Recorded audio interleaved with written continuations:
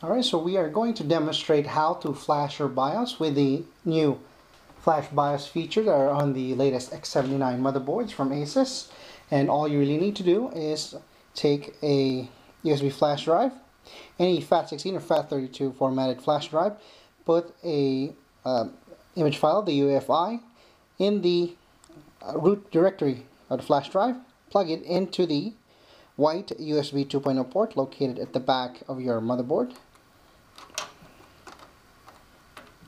There, and make sure it's plugged in properly. And if you can see the BIOS button right there, you just need to hold that until about 3 seconds until it flashes.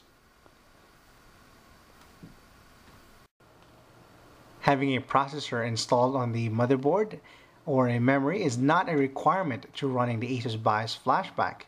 All you really need is for the 24-pin CPU power and the 8-pin CPU power from the power supply to be plugged into your motherboard, and you are ready to go.